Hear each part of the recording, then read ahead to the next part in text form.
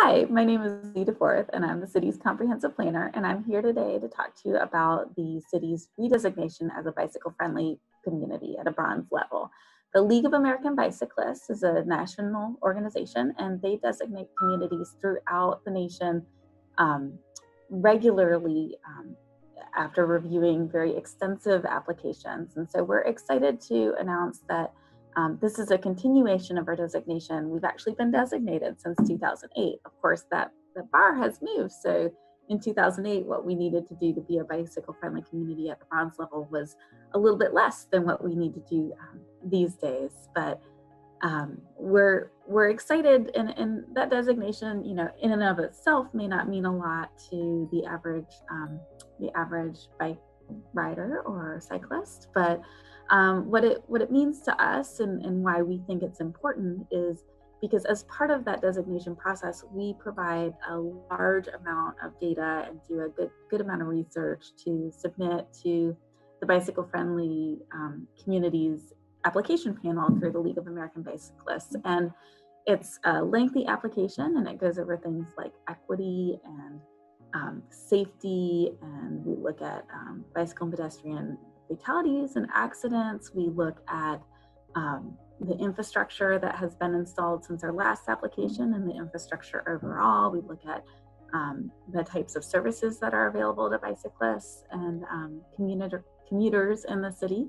And so it really helps us benchmark our progress. And the other thing that's really great about this application process, and the part that they haven't actually updated yet, is we receive a report card when we are designated. So it's a quick, usually 1 or 2 sheet report card that provides us some really good formative goals for coming 4-year period that have been measured against all of these other communities. So there are over 480 bicycle-friendly communities in the nation. And so when the League of American Bicyclists is looking at our application and working with local advocates and reviewers as well, they're also looking at what other communities have found to be successful, where other communities have found they need to focus. And so that really helps us kind of refocus our efforts and double down as we move forward into our coming years. So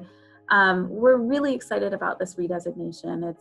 It's not an easy process, and it's very meaningful to us. And we are really thankful for those of you who, during the reapplication process, participated in the Bicycle Friendly America Community Survey, because that's one of the ways that the League of American Bicyclists receives feedback on our reapplication process. So thank you if you took that survey, and stay tuned to the city's website for updates on biking and walking in Columbia. If you haven't and you'd like to, you can certainly sign up for our Walk Bike Columbia newsletter. We send those announcements relatively regularly, every month or so, and it will provide some opportunities for engagement. Certainly not as many events right now, but certainly as we're looking at projects that SCDOT is taking on, there's opportunities for comment. We're trying to keep folks apprised of those as well. So if you haven't, check that out, and thank you for joining us.